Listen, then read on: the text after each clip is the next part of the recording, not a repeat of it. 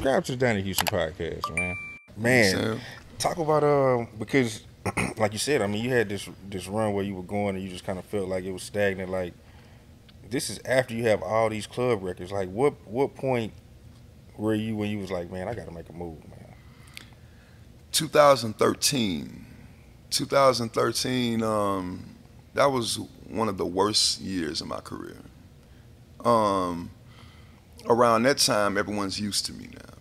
You know what I'm saying? I had been around about 3 or 4 years around that time, and one of my biggest songs to date is "Throw That Ass."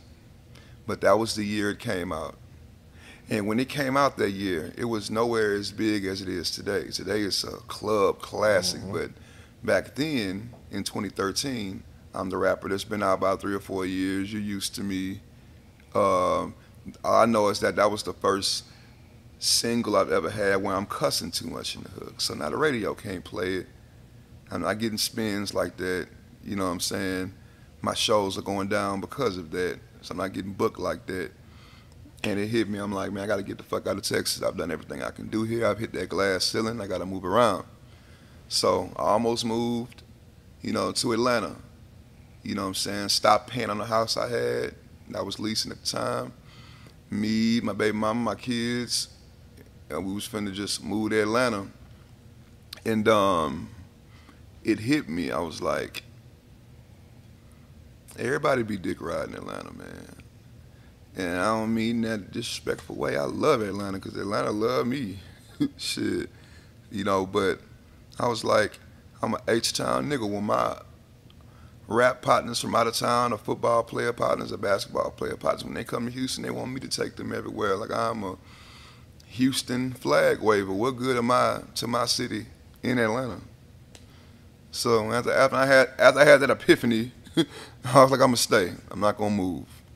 But I had already stopped paying on my house.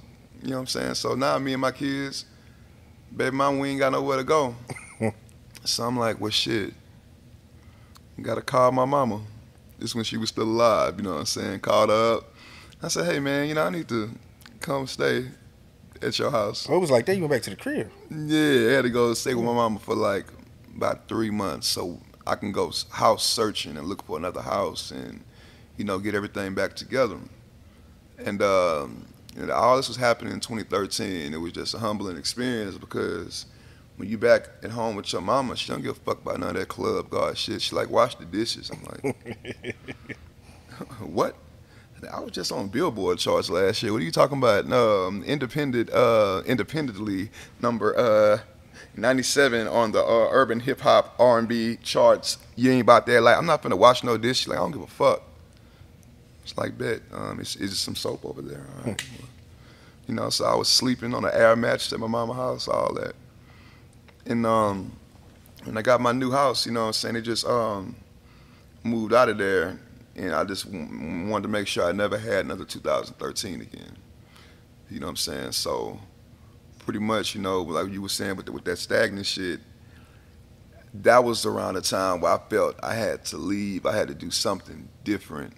You know what I'm saying? So after that, that's when I went mixtape crazy. I was like, all right, well, people know I can make club hits. Let me go more album-ish and let them know that I can rap too. So I would mix the albums now. Now half the album is club, the other half is rapping. And when I did that, I started getting blog attention.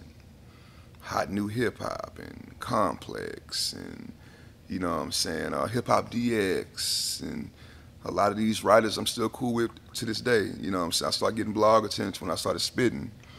You know what I'm saying? So I'm like, all right, they posting me on blogs now, on Twitter and shit. You know what I'm saying? So that's when I met Nancy Byron. She was my first, OG publicist. Yeah. Her and them hoe ass fucking cats. You know what I'm saying? Like, that's my nigga though, man. Nancy, man. She taught me the whole,